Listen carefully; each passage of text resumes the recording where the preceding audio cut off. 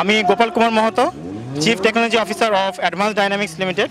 এটা আমাদের বাংলাদেশি একটা ইলেকট্রিক ভেহিকেল ম্যানুফ্যাকচারিং কোম্পানি। এখানে আমরা শুধুমাত্র ইলেকট্রিক ভেহিকেল নিয়ে কাজ শুরু করছি এবং এটা আমাদের প্রথম একটা প্রোটোটাইপ আমাদের কোম্পানির, যেটা একটা মারুতি সুজুকি জিপসি আমরা কনভার্ট করেছি।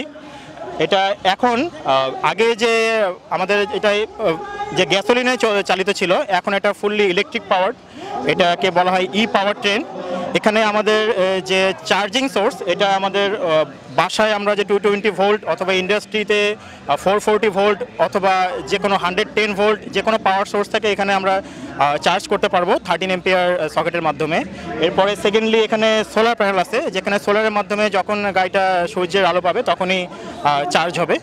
এর পরবর্তীতে এই চার্জিং স্টোর হচ্ছে ব্যাটারিতে। ব্যাটারি মাধ্যমে, কন্ট্রোলারের মাধ্যমে, ইলেকট্রনিক্সের মাধ্যমে, আমাদের যে ইলেকট্রিক মোটরের মাধ্যমে আমাদের গাড়ির যে অ্যাক্সিলারেশন বলেন, এটাকে আপনার হলো ড্রাইভিং পাওয়ার বলেন, সব কিছু আমরা পাচ্ছি ইলেকট্রিক মোটরের মাধ্যমে। এখানে আমরা 3 phase AC electric motor use করেছি। এখানে আমাদের বর্তমানে আমরা আমাদের গাড়িটি তৈরি করার প্রায় 5 থেকে 7 মাস কমপ্লিট হয়েছে।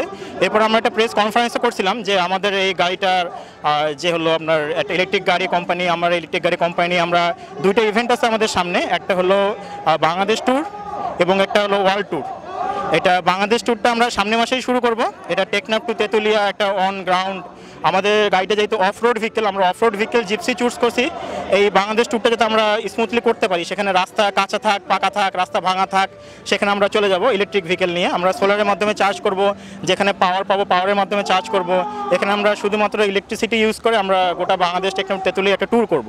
কিন্তু আমাদের এখানে টোটাল যে আমাদের পাওয়ার ট্রেনের এফিসিয়েন্সি 95%, ব্যাটারি এফিসিয়েন্সি 88% অ্যারাউন্ড, এবং সোলার এফিসিয়েন্সি অ্যারাউন্ড 30 to 40%। তো actual efficiency always 80% up.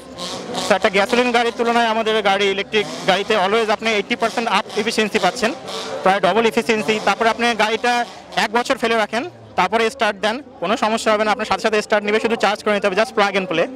So আসলে আপনি যা ফ্যাসিলিটি বর্তমান যুগে ডিজিটাল ডিভাইসে পাচ্ছেন, সব একটা ডিজিটাল অথবা ইলেকট্রিক গাড়িতেও পাবেন। ধন্যবাদ আপনাদেরকে।